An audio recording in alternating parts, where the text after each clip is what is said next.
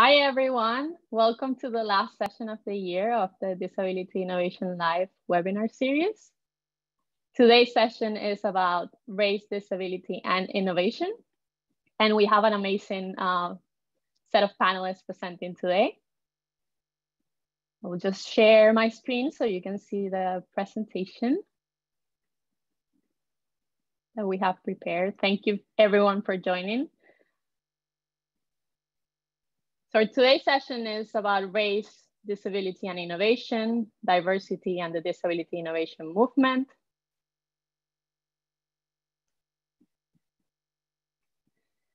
We have available closed captions and British Sign Language interpretation.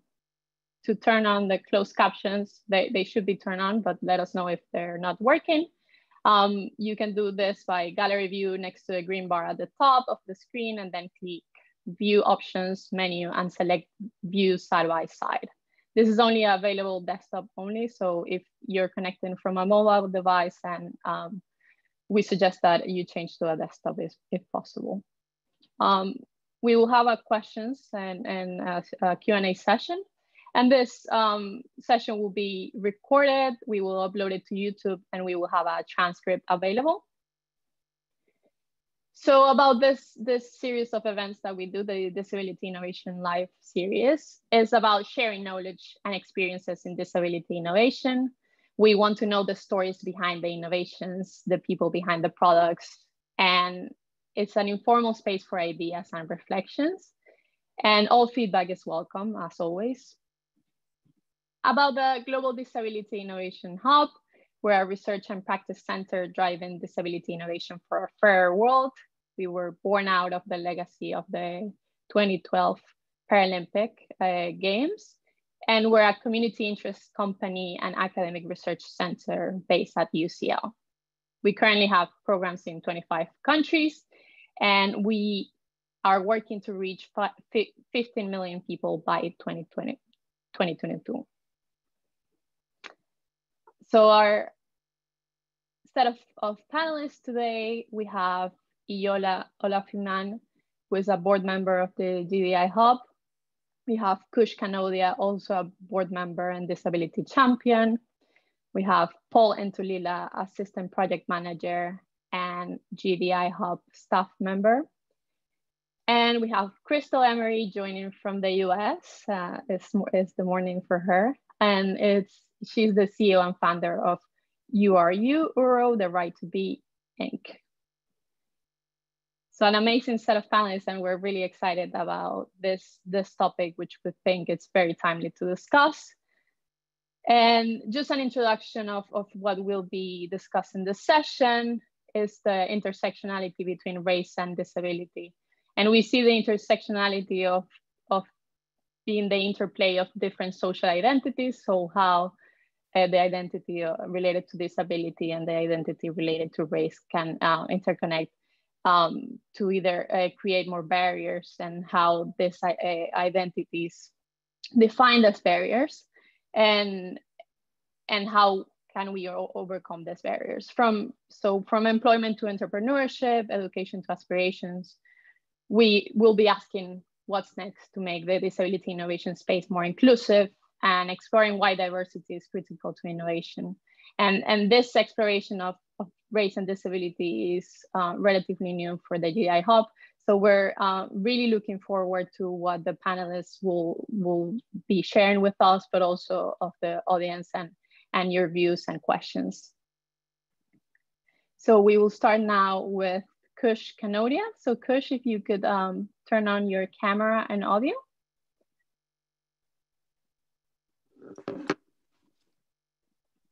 Hi, thank you, Rosa. Thank you for the GDI Hub for giving me the opportunity to speak today. So I have a lived experience of being a BAME disabled person, and I was actually a torchbearer for the Paralympics. And I think that really shows a good example of how empowering disabled people can lead to innovation. So I wanted to talk about the No Wheelchair Tax campaign that I created, that was basically a campaign to abolish all disabled car parking charges in all NHS hospitals. in England. So the first bullet point, I'll read out the slide as well, that we were published in the Times, the Telegraph, the Daily Mail, Disability News Service twice, and we interviewed with BBC London Radio. And we actually managed to get the campaign into the manifestos in the 2019 election, UK elections, for both the Labour Party and the Conservative Party. So that was like a real great achievement. And then we actually also got agreement from the Liberal Democrats as well, because we were working with MPs from all the main political parties, from Marsha Dakova of Labour to Robert Halfon of the Conservatives, to Vince Cable of the Liberal Democrats. So that was real kind of transformative systems change. So the second bullet point was that we managed to abolish all disabled car parking charges in 206 NHS hospitals in England. And this helps 2.5 million disabled people to access critical healthcare in the NHS. And I wanted to thank the Global Disability Innovation Hub and Lord Chris Holmes for their support, because they provided key support for the campaign. And basically, London went into lockdown yesterday. We know that COVID-19 has disproportionately impacted disabled people. We know that only 26% of our tube stations are accessible, and there's a higher risk of contracting COVID-19 from public transport. So this innovation, this systems change, will actually help to save disabled people's lives and provide access to critical healthcare. So what the Conservative Party did, they actually expanded upon my campaign, which my campaign was focused on disabled people with blue badges. They expanded it to parents of sick children, people who are long-term inpatients, and NHS night staff. So one of the things that I realized that there was going to be a supply and demand issue when it came to hospitals, when it gets implemented. So originally it was supposed to be implemented in April, and now it's going to be implemented in January in 2001. So what I realized was the only way that I can really match supply and demand was to enable the local street network. So the third point, the new campaign in a way, is to create a standardized and compassionate disabled parking policy for London, where the proposal basically is for the inner London boroughs to provide 4 hours of free parking in pay and display areas for blue badge holders. So that would be for the inner London boroughs of the Royal Borough of Kensington and Chelsea, the City of Westminster, the City of London, and parts of Camden. And then for the outer London boroughs, the remaining 29 boroughs, to provide free disabled parking. So that would create systems change in London. And the 4 hours is actually the same statutory target for waiting times for A&E. So this would provide access to critical goods and services for disabled people in the time of a pandemic and lockdown. So I believe this is really kind of critical change. And we've already actually managed to get the Royal Borough of Kensington and Chelsea to create systems change. So they actually did a 6-week public consultation in the beginning of the summer where they received no objections, and they implemented the change in September. What they did was they created hospital wards. So they created 3 hospital wards around Chelsea Westminster, the Royal Brompton, which is our speciality cardiology unit, the Royal Marsden, which is our speciality cancer unit, and St. Charles Hospital. And so now I'm basically trying to create a campaign for systems change across the whole of London. So I've been fortunate to have additional supporters from the Royal Borough of Kensington and Chelsea recently, to Sean Bailey, who's the Conservative Mayor candidate for London, Nikki Aitken, who's the MP for the Conservative MP for City of London and Westminster, and lots of disabled people's organisations from Action for Disability, Kensington and Chelsea, Westminster, to City of London Access Group, Inclusion London, Disability Rights UK, and now we're in discussions with the Lib Dem candidate and the Green Party candidate So basically what my call is now, as I'm calling on all London councils and political parties to immediately support the campaign in their election manifestos for the London mayor elections in May 2021, so we can make London the most accessible city in the world. And then we can replicate the same systems change in all councils in England, in the UK. Thank you very much.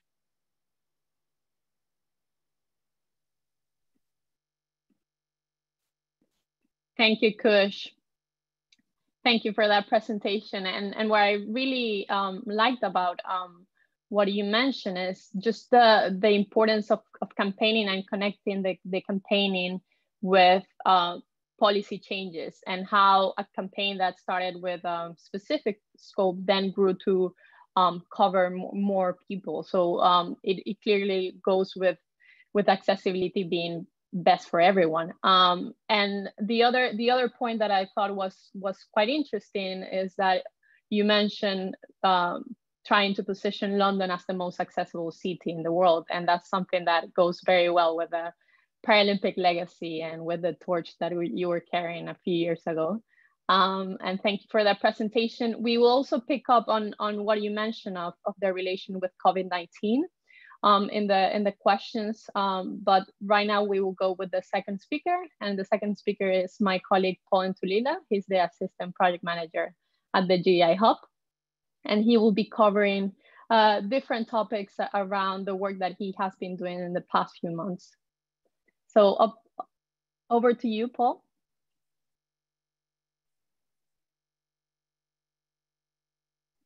If you could turn on your camera and your audio.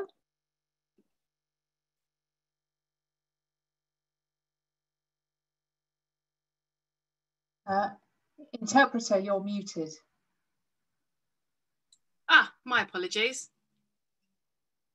Hello, can everybody hear me? Hi, everybody. Thank you, Rosa, for passing over to me. I'll begin my presentation now.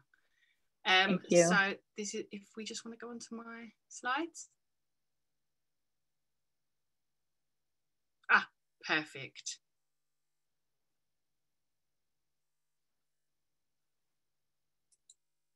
Bear with me.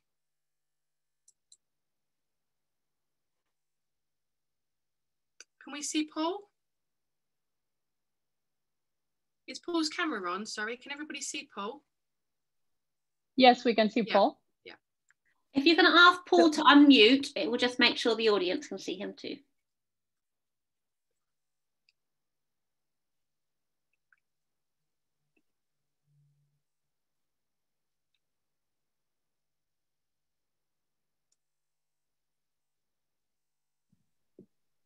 Okay, yep, fine.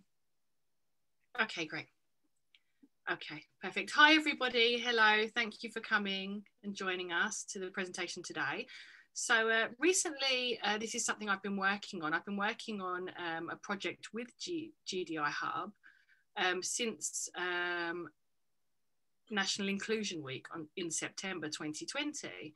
And we were looking at Black disabled innovation and exploring why that's so important and how we can get diversity into that. And so we were exploring questions around that, and I was interviewing people and talking to people whose backgrounds were working in this area, whose shared life experiences were in this area as well. And we were looking at the challenges and things that they'd experienced through their life because of this, and how that had affected innovation and the discrimination that they'd felt. So also we were looking about how they'd influenced others and how this information could be used. So especially like Black innovators, and how this could be used as an example for the community in the UK and globally. So our GDI Hub, of course, focuses on, the other one.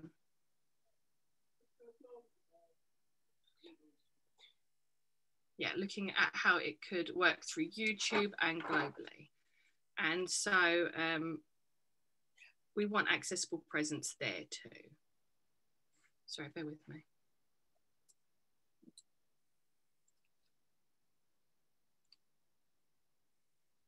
Can we go on to the next slide?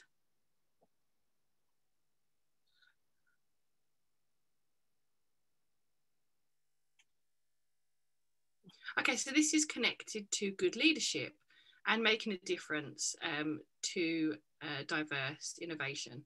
So there was a vlog that went viral. This was a little bit ago, and it was about the effect on people, on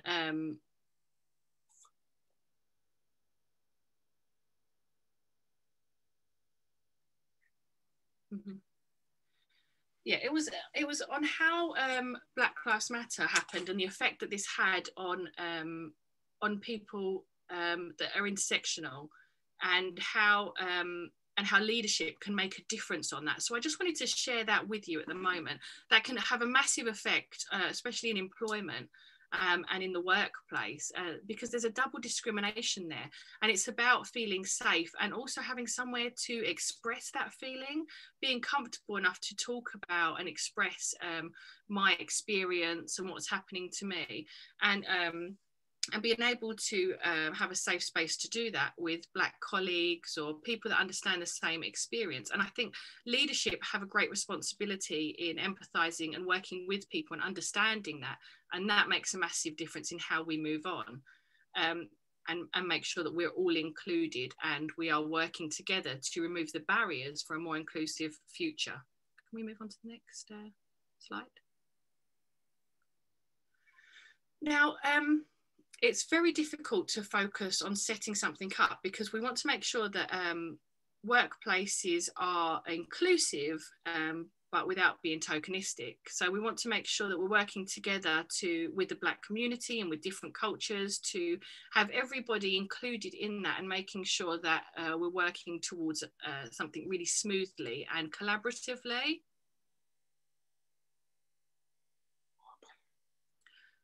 The opportunities for the Black community within innovation really need to be improved, because at this point that there isn't any equity, there aren't the same opportunities offered. So moving forward, for disabled Black innovators, we need to be creating those opportunities and removing those barriers and encouraging people to improve how they are visibly making differences. It's really important that there are scholarships and training opportunities provided so that this disadvantage is removed, and there's just this leveling up the playing field. We need to grow the skills within that community, so we can be more visible and show people that you can get through and the barriers there can be removed. Next slide, please. That's it, thank you. Thank you, Paul. Thank you. And Paul and I, we've been working together in these topics. And I remember when you first proposed the blog that you mentioned, we were discussing how to best convey the messages that relate to disability, race, but also about leadership, which is a great connection as well. And the format of the blog was the first that we did at the GDI Hub of having, instead of a written blog, a video blog. And that was quite powerful. And it was in BSL, so quite touching and moving. So just wanted to highlight that.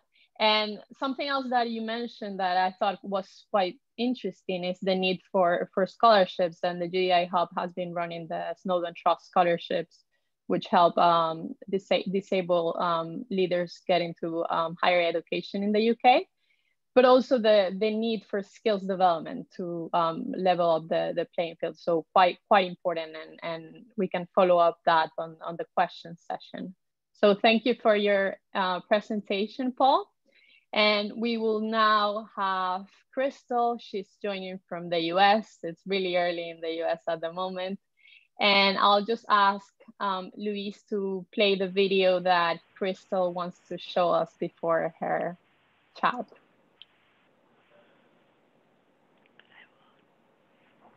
You can stop sharing your screen, Rosa.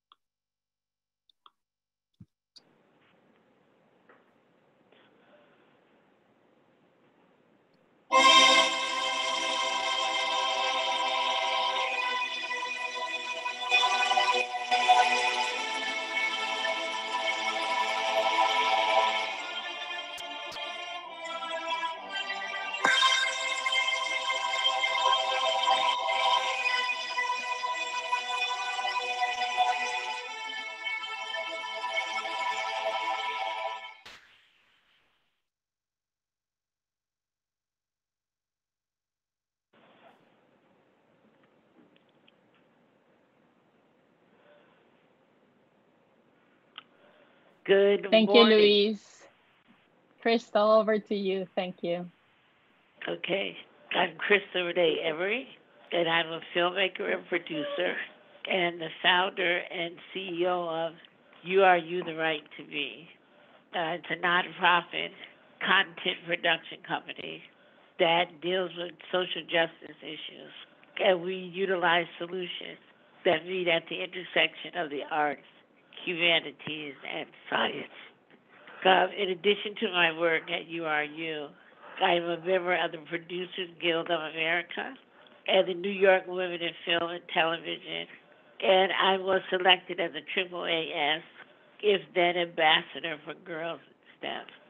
Every day I triumph over two chronic, every day I triumph over two chronic diseases as a quadriplegic to create real and sustainable change. My physical identity lays at the intersection of race, gender, and disability. Get involved. My projects and initiatives change the narrative about marginalized and underserved, underestimated communities, and challenge to all disabled and able-bodied to engage in open and honest dialogue and leverage the power of our collective impact. I tell stories not only to arouse empathy, but to empower us all, and I mean all, to seize a future in which we are realizing our full potential. So there should be a slide.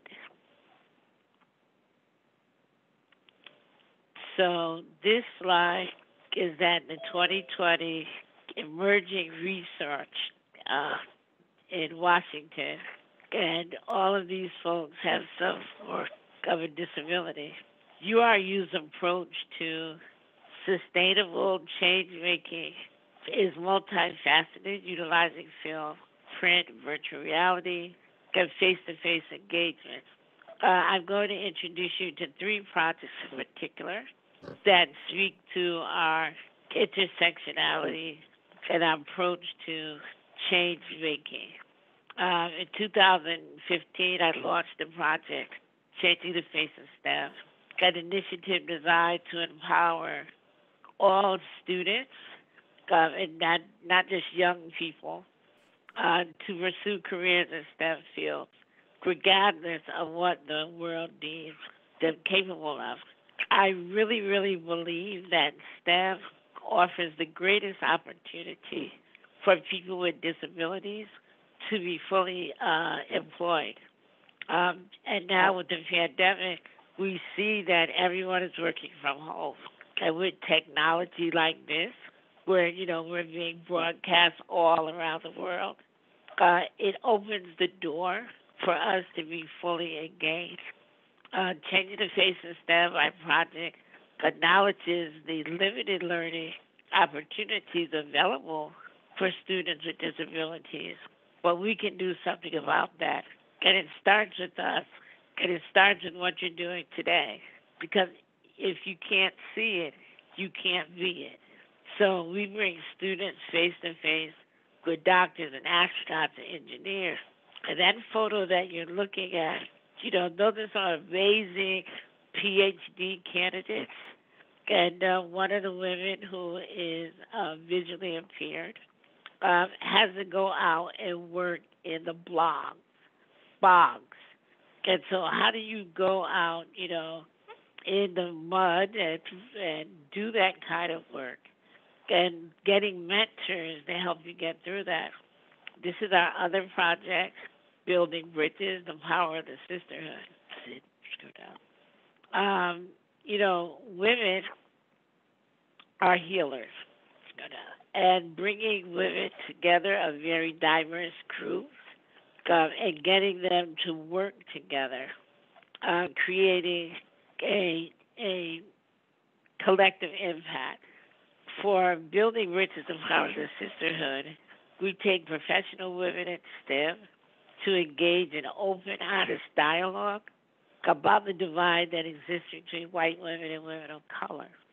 Women in STEM drive innovation because these fields are not kind, welcoming spaces for women or people with disabilities or women of color. All too often, we get into survival mode, approaching our pathways to success as a competition to occupy those limited spaces. What I'm trying to get people to do is to work together. We have more power as a collective than we do as trying to address these issues separately. Building Bridges creates a dedicated space for diverse groups and courageous conversation. And we really, really need to have courageous conversations. Today is a courageous conversation. And so when you talk about, disabilities and work, and what is the perspective of people of color, we are like triple whammy. We get discriminated against because we're a woman, then we're black, then we have a disability, and time is changing. It is time for us to stand up and demand who we are and what we're capable of. Let's go down. Next slide. My most recent initiative, Our Humanity, is a prevention and education transformation. It's designed to address the disparities in COVID-19 messaging and education that exists across the lines of race and disability. The CDC recently declared racism a public health crisis, and we need to no longer walk around this. We need to look at the devastating, disproportionate impact of COVID-19 in the community of colors, as well as in the community of people with disabilities. The pandemic has only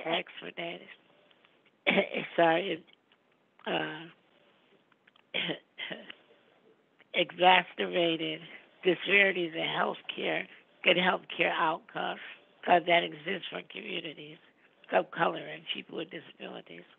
As a person with a disability, we are far more vulnerable to the ravages of this virus. We are left to live in a constant state of uncertainty, highly aware of our vulnerability, yet rendered invisible by local, national, and global response to COVID-19.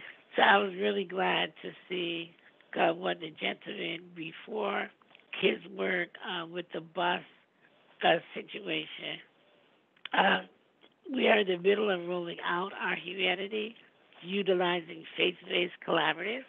So we're working with the Pentecostal worldwide organization, which has 2.5 million members, as well as the Baptist Convention, which has about 200 chapters around the United States. I could go on about the work that URU is engaged in, but I just want to say that conversations and connections like these here today are ways so necessary for all of us to do the best work and change the world.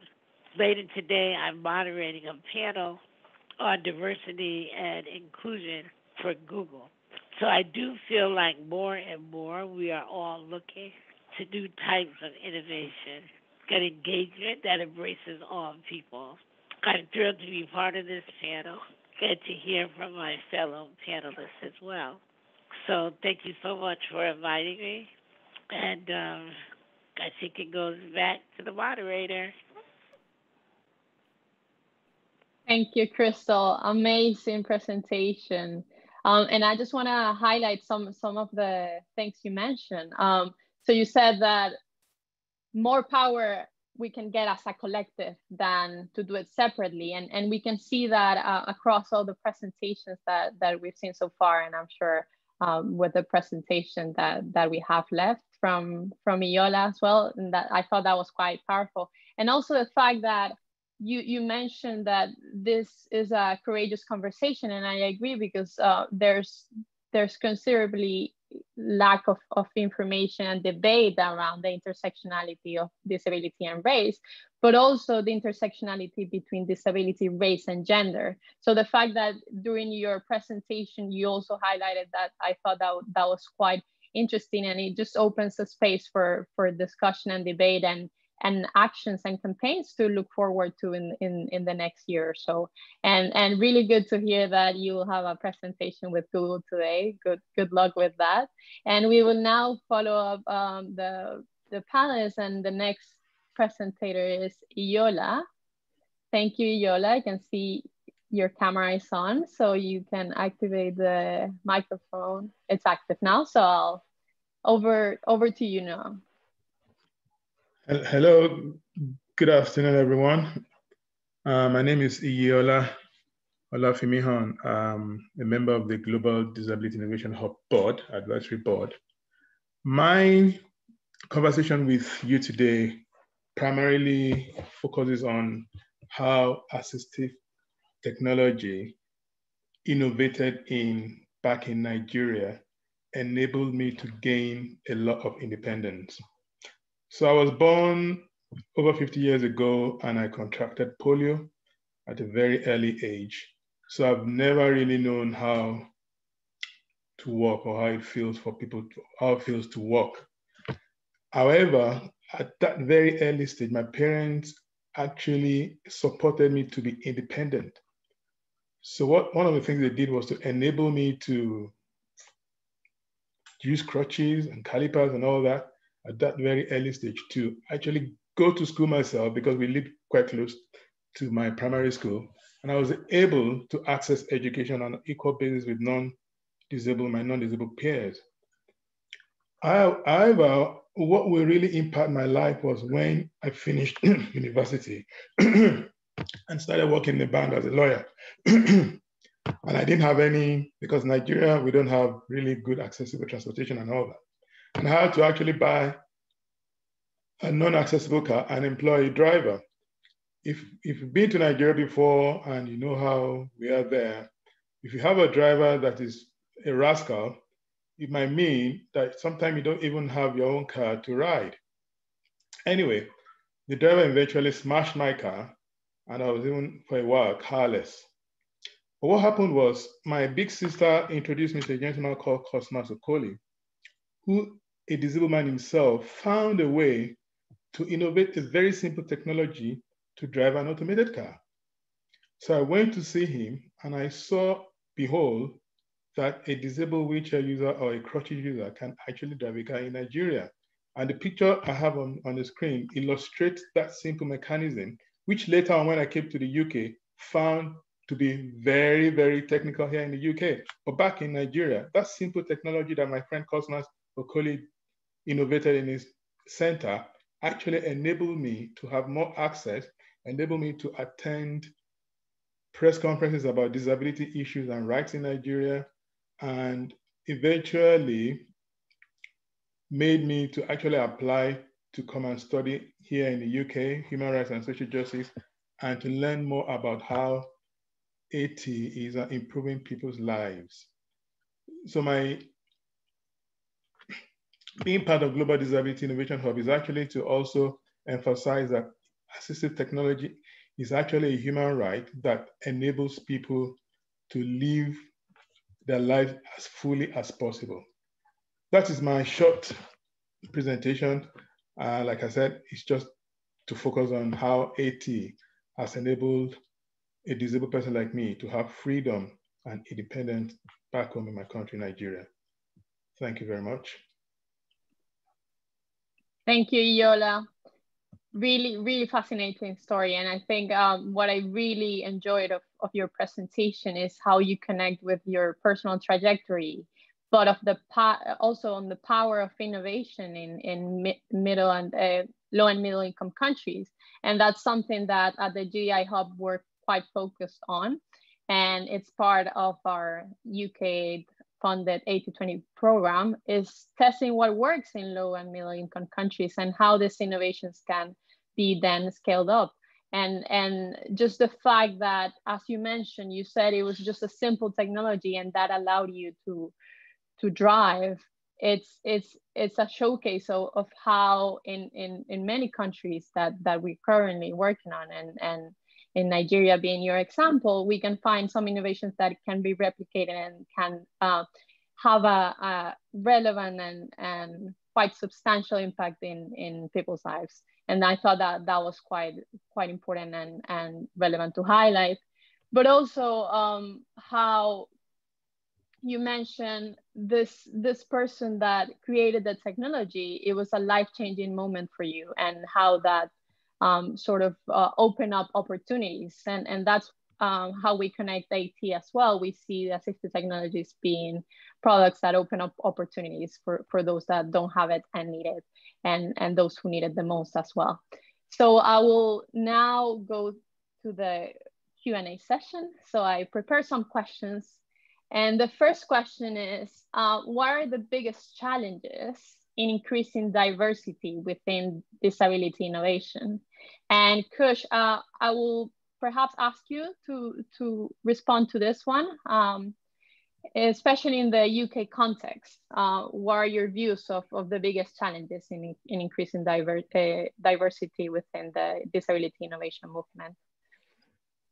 Thanks. So I think one of the biggest challenges I found is the aspect of confidence. So we have like a benefit system in the UK, but the benefit system is very based around an energy of fear. And I find that's very kind of difficult and restricting for disabled people to break out of. I think there's a key issue in relation to a prevalence of mental health for BAME and disabled people. And that's basically due to compounding aspects of discrimination, of intersectionality from race and disability. There's social barriers, there's attitudinal barriers in relation to racism, ableism, stigma, and that's all compounded for BAME disabled people. I find that there's a real lack of help and support for disabled people on their paths, whether that's to employment or to education or to being an entrepreneur. As we've discussed previously, there's lots of barriers to access the environments that we're in.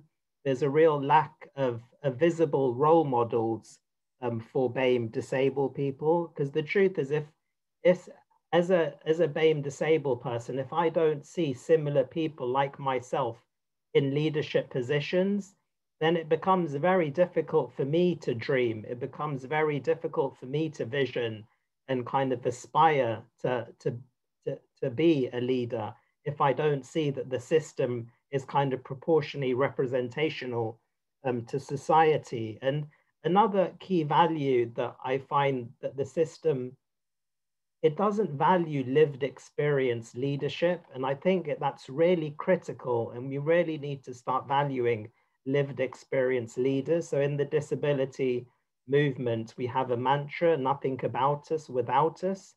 And it would be really good if that mantra was adopted by the system as a whole. Thank you.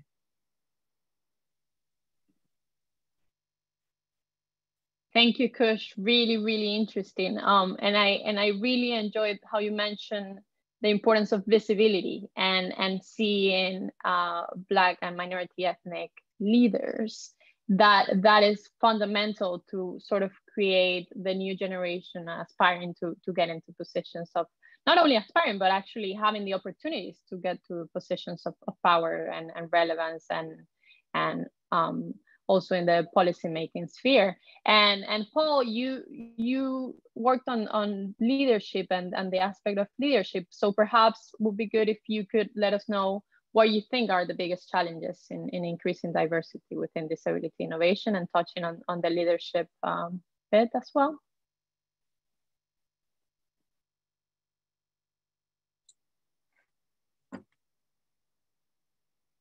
Yes, thank you. So just in response to that, the challenges through increasing diversity, what we need really is breaking through the barriers.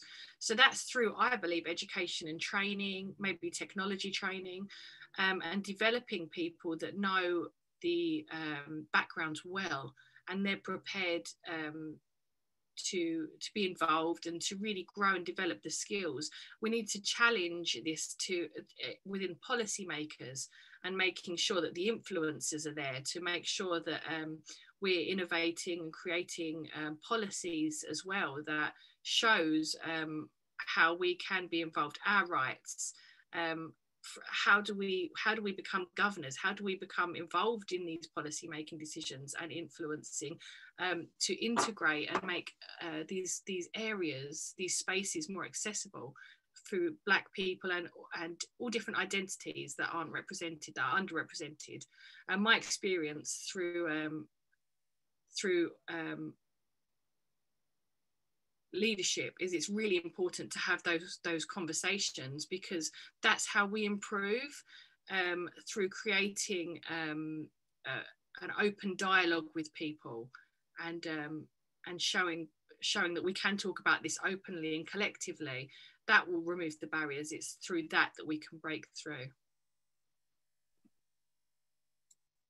Thank you, Paul. And I really want to highlight from your response the importance of opening up spaces to discuss these issues. I think that is something quite relevant. And initially, when we thought about this session, we thought of this event being that a space where we could discuss it, but also perhaps encourage other people to discuss it as well in their organizations. So now I want to perhaps ask Crystal if she wants to have a response to this question from the US perspective. Take the camera. Yes. Yes. I think that leadership is, that each of you here is a leader in your own right, and that we have to become more visible. Because in order for the next generation to be able to move forward, they have to see us. But also for the current power structure, they have to see us and understand that we are capable. That's why I made that little clip that says, we are talented, we are creative, we are innovators. I mean, think about, each of us dealing with whatever our disability is. We have to work harder than most people. We have to think outside the box, what most people take for granted. And I always tell people, that also makes us great employees, because we don't just settle for mediocrity. We always have to be at our best. And so I think that we make great employees. I think that, as leaders, we demonstrate our truth. And so it's really important that we as a collective make sure that we are out there where all people can see us, so that we become the norm and not the exception. And I just think it's really important that whatever platform we can utilize to demonstrate our capableness, that other leaders will then look to us for answers and that we are role models for the next generation, that they can understand you can be anything you want to. So those are my thoughts. Namaskar. Thank you, Crystal. And really, really inspiring response. And something that I really liked of what you said is just the fact that you said we are great employees. That's absolutely like that, but you're also great innovators because you have the capacity, as you mentioned, to think outside the box, and you're always at your best. So that we've seen in our programs that translates into amazing innovations that sometimes they don't get the attention that they deserve. So how do we find these innovations and make them visible, as you mentioned as well? So Iola, just wanted to ask you if you wanted to respond to this question as well. We have more questions, so you're free to pass from this one if you want. What are the biggest challenges? For me, one of the biggest challenge to increasing diversity is probably education. You know, primarily the education system all over the world has excluded disabled people, especially Black and minority ethnic group disabled people, from accessing that quality, same level kind of education. And I think with what GDI is doing across the globe is actually not only scaling out the education, but actually so education and also finances. So if you don't have the quality kind of education that can allow you to be innovative in thinking, then it's difficult to break through that barrier. And then funding, especially in African countries where now the GDI Hub is actually funding innovative projects where money will have been difficult for most people to access. So for me, that's primarily what I think are the biggest challenges: the lack of good equal education historically, and then funding for those who want to be innovative back home in Africa or the global South. Thank you. Thank you, Iola. Yes, very, very important. And that relates as well to what Paul mentioned about the education and the skills gap and how to foster skills development and quality education. But I also wanted to highlight how you mentioned the funding, and we see that as being quite important in the UK funded 80-20 program that we run. And we have an example in the accelerator, the assisted technology accelerator that we run in Kenya, where that we sort of help to grow businesses that are just starting and need that process of being part of an accelerator that can help that business idea to thrive. And that's quite important. And it will be good to see more funding opportunities for innovators, not only in Africa, but in other regions of the world as well. So I'll move on to the next question, which is, how can the disability innovation community best support and learn from social movements such as Black Lives Matter? And I will ask Paul to start with this because you mentioned it during your presentation. So what are your opinions on this question?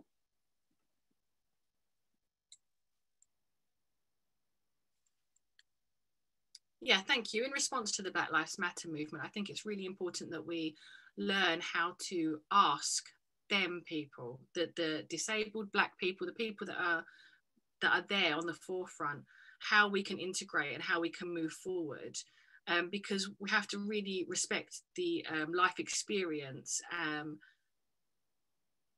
the information from them. We need to take and use that on how we can learn from mistakes, how we can look back and take learning from it. So we really need to make sure that there's a bridge now that connects us all. That's so important for our community. We need to value cultures and identities and understandings. And to do that, we really need to be out there. We need to be visiting. We need to be speaking to people and learning and taking those experiences. And that's really powerful. And that's really how we can improve and influence the creativity and the innovation from that community. I think we need to encourage and do a Passover for generations to come. Without that, how are we going to improve? We need to take responsibility, especially through leadership, and give the opportunity back to Black innovators. It's so important to listen to those lived experiences, and only then can we really take responsibility and move on to a different way.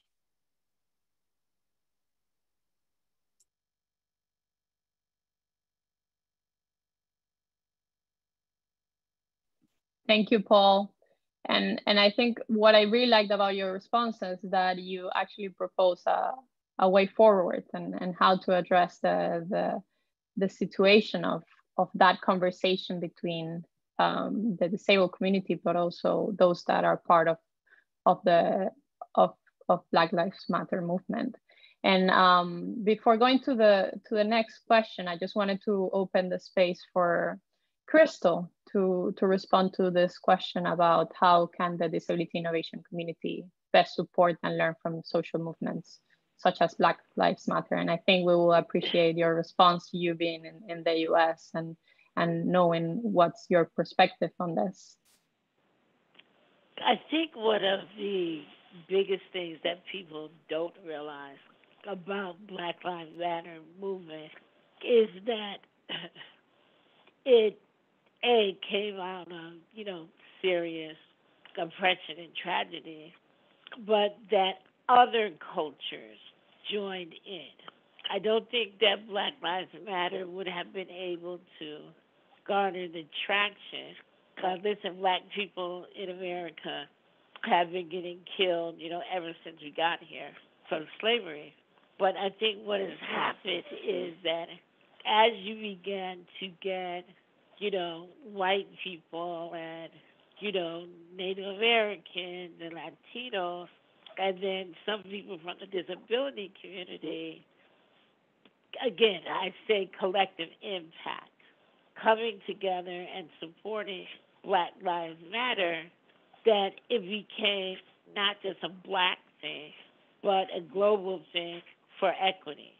And so I think that what the disability innovation community really needs to understand is how to mobilize other groups and become part of a bigger movement. I think that a lot of times we ourselves as people with disabilities limit our space. And sometimes because it's just easier, or it's what we know, or, there's the fear of stepping outside of that space. But in order for us to really make movement, demand respect, and to be able to tell our authentic stories, we have to include others. It's just like the women's movement. You have to have men involved, because right now men are still the power holders, and they have to be supportive in order to help us get through those doors. So, I once I was going to an event, and it was myself, and at that time I could walk, but I had leg braces. And there was another person that had some sort of disability, and they were carrying some books, and they dropped the stuff. And an able-bodied person said, "Oh, can I help you?" And the person with the disability was like, No, I can handle this myself. Well, you know what? I said, and I say all the time, you know what? If you look at me and I'm struggling, and you ask me, do I need help? I am not going to feel less than. I am not going to have to prove to you that I could do this on my own. And I was looking at the lady struggling, and I was thinking, damn, you're really stupid. Somebody offered you help, and you want to prove that you could do it. I think that we have to be more inclusive. So those are my thoughts. I might cut camera. Just short a minute. Yep, never mind. Thank you, Crystal. And I really liked how you mentioned the importance of growing the movement and also engaging with other groups and other social movements. I think that's quite powerful.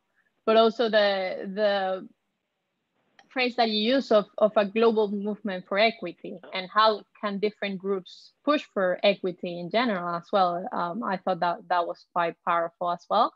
So I'm aware that we have a few minutes before ending the session, 5 minutes. So I'll just go to the next question.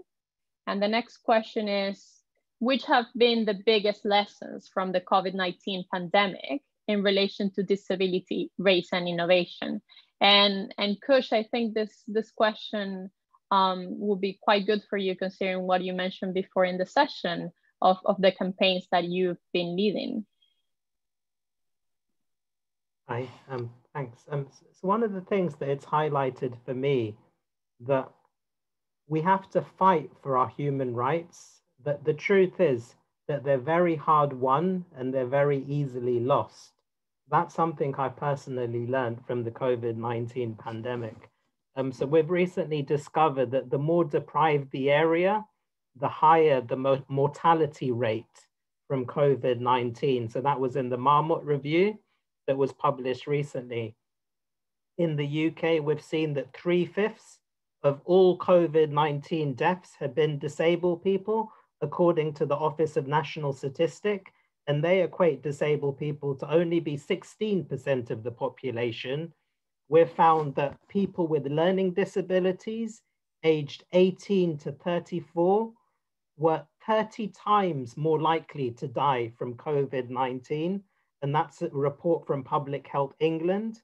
We've seen in the health system that 63% of all health workers who died from COVID-19 are BAME, from the BAME community, whilst we actually only account for 21% of the NHS, of the workforce, and that's from the British Medical Association. And we've actually seen human rights violations upon disabled people.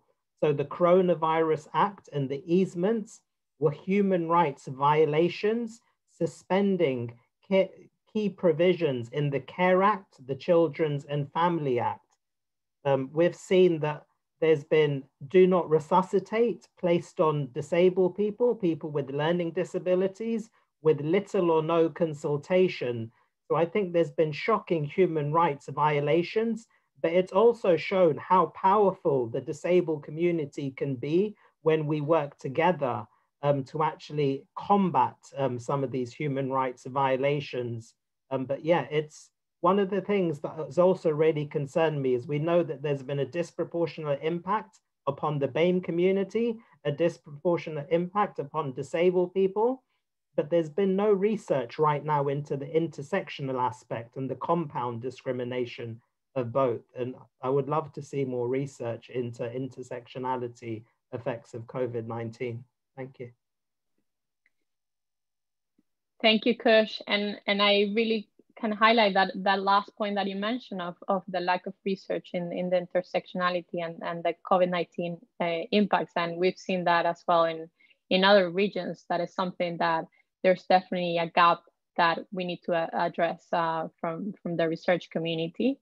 And to close the session, I just wanted to do a quick summary of the amazing points that you touch on, the importance of visibility, of growing the movement and connecting with other social movements as well, but also of highlighting the power of innovation and how the different identities, social identities in this case, and particularly race and disability, but also gender, as Crystal mentioned, can be great drivers to show the value and importance of visibility, but also of opening up spaces to discuss and campaigns to change and drive forward the impact that we want to see in the next few years.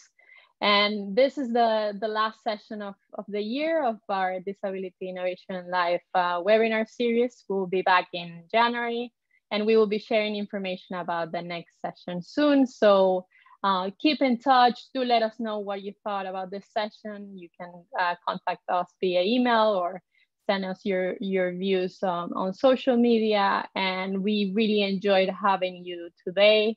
And we hope you have a good end of the year and an excellent and prosperous next year. So thank you, everyone, and we'll see you back in January. Thank you.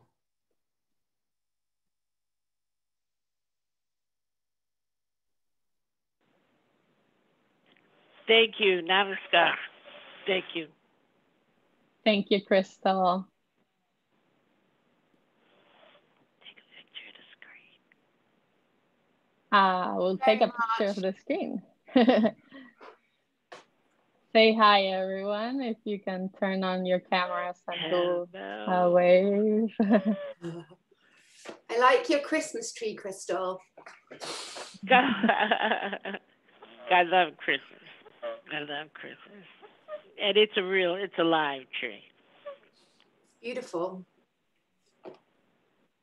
So I will finish this session, but again, thank you, everyone. Really fascinating discussion and a lot of food for thought for this end of the year and amazing things that we could do to move this forward as well. Thank you, everyone.